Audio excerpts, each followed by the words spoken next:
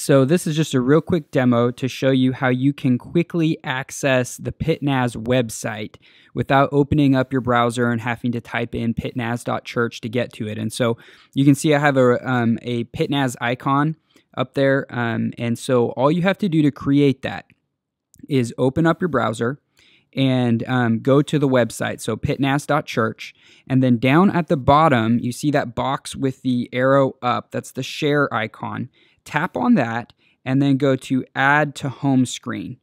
And then in here, it'll give you the little icon already there. It pulls that from the website, and then all you have to do is you can label that whatever you want. It's kind of a long name, and so we'll just do PitNaz, and then hit Add.